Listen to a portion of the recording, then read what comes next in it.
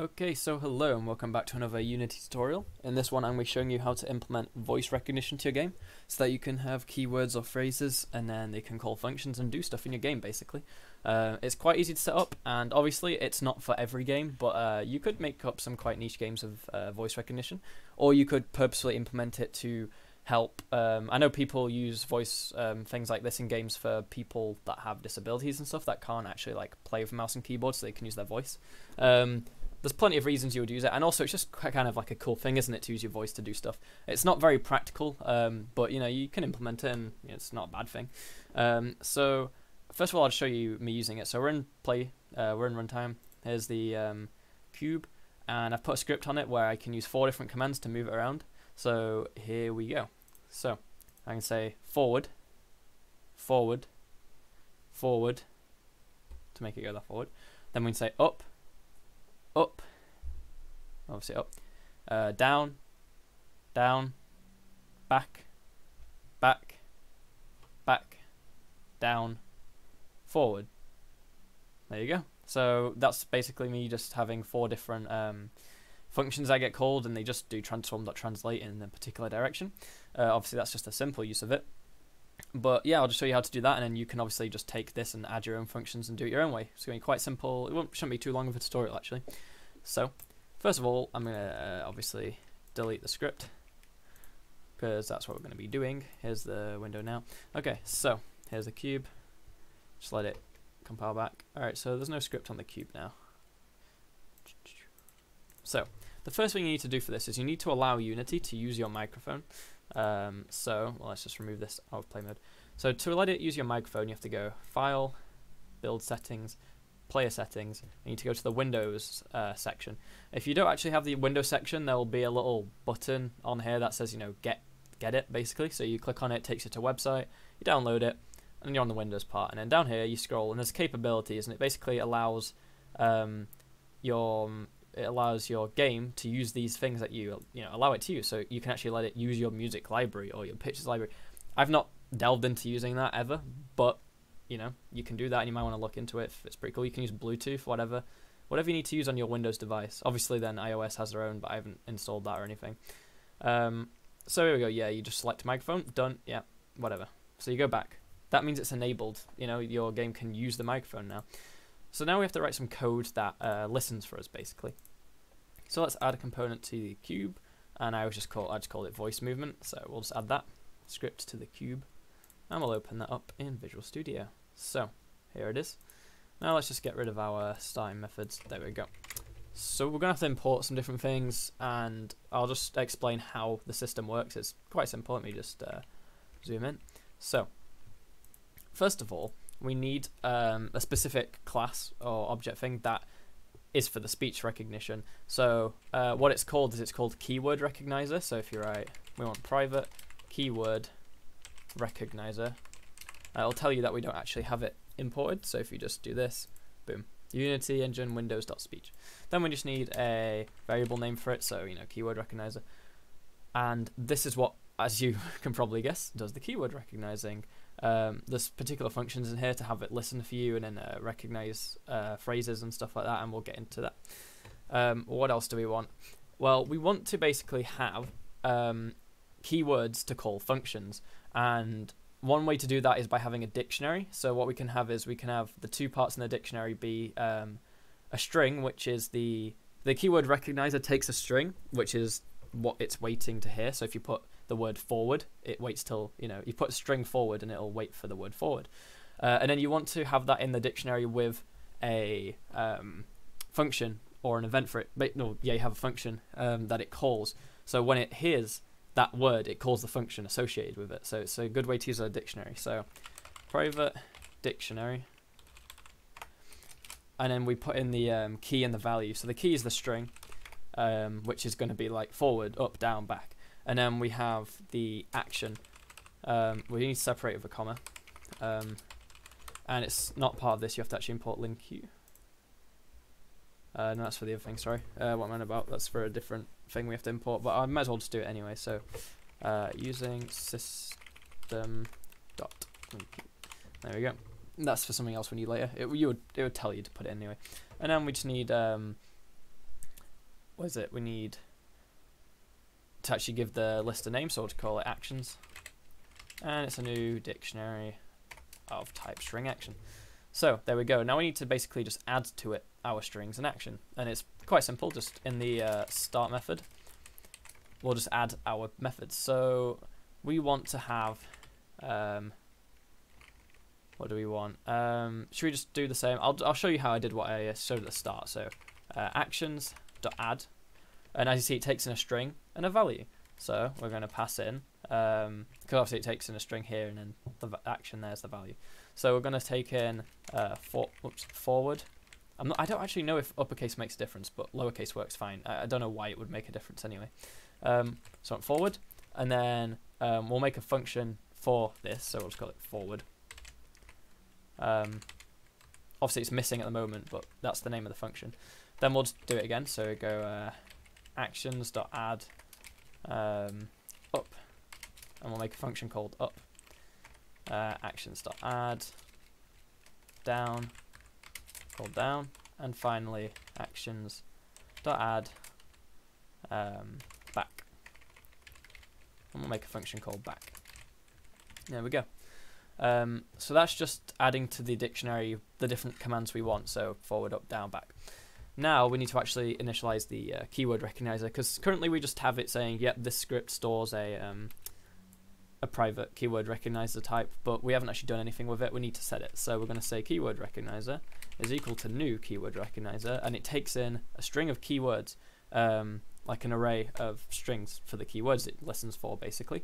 So when you say something, it'll check through that array of strings to see if any of the things you said are in that list. So we have to basically take this and get the strings. We just want to basically take all the strings from here and use that. So to do that, you want to go actions, and then obviously here's all the things in actions. Now you could get values, or you could get keys. Now, as you know, the first thing in the dictionary is a key, then it's a string. So we want to get the keys, which is the keys itself is a list of yeah, so it's saying basically we can't convert this because the keys isn't in array format. It wants an array, so to array. And if I didn't have this, as you see, it's going to say you need that to do to array. So there you go. Okay. Now if you go to the keyword recognizer, it has an event on it. As you see, here's the few things you can do with it. So there's not actually much you can do with it here. You can get a boolean back if it's running or whatever. Get the keywords. But here we go. It's an event. The little lightning symbol means event. There you go. And if you can't tell already, this event gets called when, you know, it recognizes a phrase that we say from the list. So with events and callbacks, you don't do equals, you do plus equals, because it's adding something for it to do when it gets triggered. This is basically saying we want it to do this, and then we could also add another thing so that it does two things when we do it. But all we want to do now is we want to run a function. We're going to have a function down here, and we'll call it what should we call it? Well, this is the function that gets called when it recognizes something we've said, so I'll just call it actually, that would be a boolean. I'll just call it recognized. Oh, I can't type. Like recognized speech. I don't know. But that takes in a phase recognized event args, and we'll just call it speech. And we're going to add the recognized speech event there. So that basically means that when this event gets triggered, call this, and then we could just add another function if we wanted to. And this passes in this type, and we're calling the variable speech. So we could just debug.log the speech to see what we've said. So debug.log speech.text. So as you see here, the text that was recognized. And then now what we want to do is we want to invoke these methods depending on what we've said. So it's actions, but then we need to give the key for it to do the event. So if we want to trigger the action, we need to give it the key with it. It's like a 2D list, a 2D array. So as you see, it takes in a string key. Now what we can actually pass in is we can pass in the string that it recognized, so speech dot text. Because if we pass that in, it's going to get the action associated with it. So if we've said if forward is the string, then it will do the forward function. If up is the string, it'll do the up function. And then obviously we have to invoke it. And there we go. So now we just need to write these 4 methods.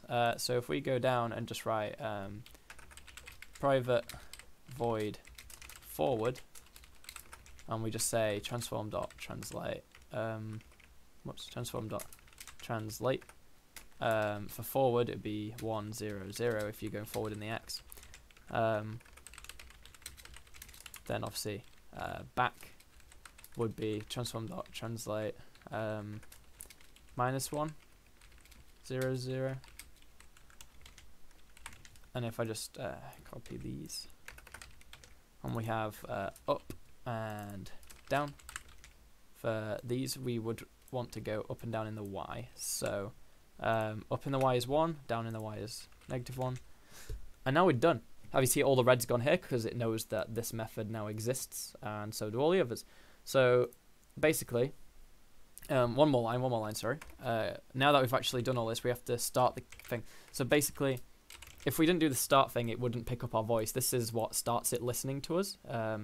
If we wanted it to stop at some point, you would just do keyword recognizer.stop. Obviously, there's no point pointing it there because it's never going to work. So if you only wanted it to listen for a certain amount of time, you would have a start and then a stop when you want it to stop listening. But for the sake of this, we're just going to have it stay on because I'm just showing you for the sake of this tutorial. But you would want to not have it running all the time, probably. But now it starts. So we've got our dictionary sorted. We've got all the things in the dictionary. We've created the object and we've given it a function to be called when this gets triggered, and that gets triggered as soon as one of these strings is recognized by our voice, and then it's going to run the function recognize speech. Here we go. Then we can just debug what we've said just to make sure it picks up right, and then actions. We're going to run the action associated with what we said. So if we said forward, runs forward, up, yep. And then here are the functions. So all fingers are crossed, hoping this works like it did earlier. So are you ready? Okay. Forward, forward, up, back, back, down, down, down, forward, up, forward. Works like a charm. So there you have it. There's not much more else to say this video, to be honest. It works. It's simple. You know, you can do it yourself. You can add more functions and come up with some fancy ideas. Maybe you can involve it in a game, even if it's not like a proper game, just for the fun of it. You know, you could think of a little project to involve voice recognition. Maybe you could have like I don't know, NPCs, and you could respond with your own voice if you had like certain responses. I mean, it would be a bit more complicated than this. You might have to have like a list of possible responses. But even then, or you could even look for just keywords, because obviously it's quite hard for it to... you can't really determine a full phrase someone's going to say unless, you know... Maybe you could have the text options on screen, but you have to say them. Whatever, it's up to you. If you've got any good ideas, then just, you know, be sure to say. As well as working on my main game project, I'm thinking of starting some little projects, like doing my own little like 1 week challenges and just building like little games just to get a bit more diversity rather than just single RPGs. I can do like... you know, RTS or strategy, like, well, that's strategy, you know what I mean, though. I can try different kinds of games, just making little mock-ups of them rather than, obviously not making full games, just like mechanics from them. But yeah, obviously if you like these videos and you want to see more Unity tutorials or any tutorials on my channel, just be sure to subscribe. Leave your ideas down in the comments below.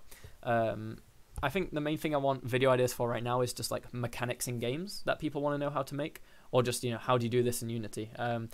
Preferably not shaders, because I've kind of exhausted the shaders to my knowledge at the moment. When I get to the point in my game where I need to write custom shaders for my particles and like just materials in general, then I might start making those videos again, because I'll probably expand my knowledge a bit more. But at the moment, I'm not an expert on shaders. I haven't studied it yet or anything. I'm all self-taught, so don't expect me to be a shader professional. Everything I've done so far is to the extent of what I know.